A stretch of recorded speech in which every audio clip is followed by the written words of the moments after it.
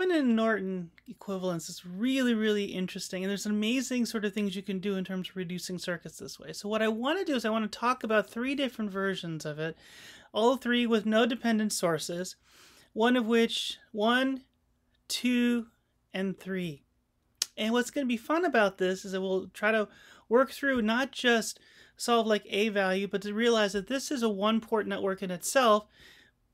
This is also a one-port network. This is also a one-port network that can eventually become, in each of those cases, a single Thevenin equivalent circuit. You could also be an equivalent Norton equivalent circuit, and you can transform back and forth. And so when you look at the first one, again, interesting thing when you start with, you've got 2 5K ohm resistors in series. You realize that becomes a 10K ohm resistor. You might realize resistors in series work like that. Well, this one, again, and I'm not going to need to do a whole lot of reductions here, but I want to just see what would this look like. And so I have that 10K parallel with the 10K that was there. So I redraw this accordingly. I say I have 2 in parallel. So those 2 parallel ones become a 5K ohm resistor. Now those 2 become in series. So now I get a 10K ohm resistor. Great, right? So, and in fact, this is actually the Thevenin Norton equivalent. And you say, well, wait, but where's the voltage source? The answer is there isn't one because it's 0. There wasn't any independent source here, so we're not expecting any one over here either. Let's take a look at a different circuit where we can actually start to see how we use these transformations to help us. So if I've got these 20K ohm, this 20K, these 2 form a Thevenin circuit. I can transform it to a Norton circuit by having a current source and a resistor. Now the resistor stays the same. The resistor in any of these transformations does not change, which is great. But the nice thing then is that I get a current source, which is basically just going to be, 3 volts divided by the 20K ohm. So 0.15.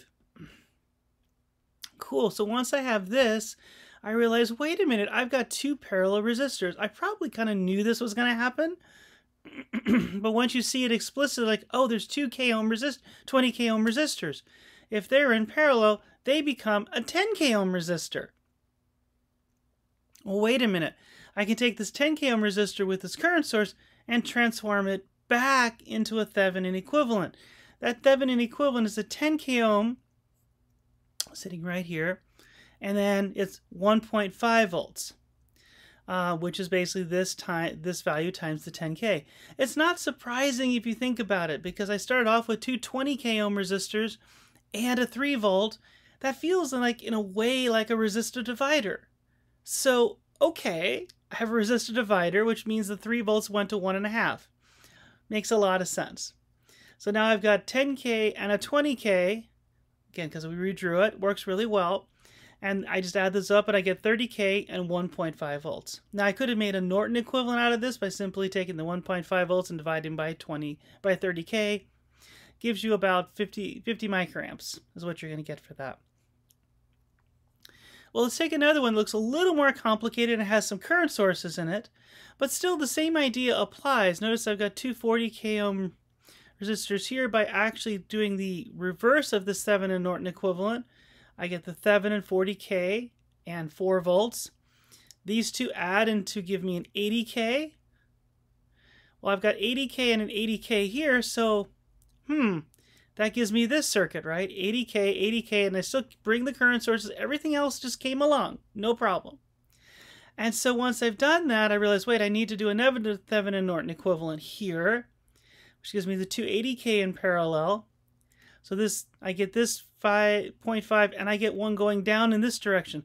Current sources in parallel will add up with the sign of the currents. Now notice they're pointed in different directions.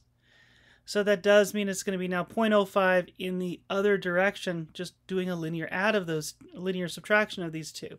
It's an add signed, but same thing, right? And so you get 40K here and 40K here with this current source, and you're like, well, how do I make that better? Well, why don't I do a Norton equivalent of this, which gives me now minus 2 volts, again, because the current source is going the other direction, and the 40K. Add the 2 together, and I get my resulting source.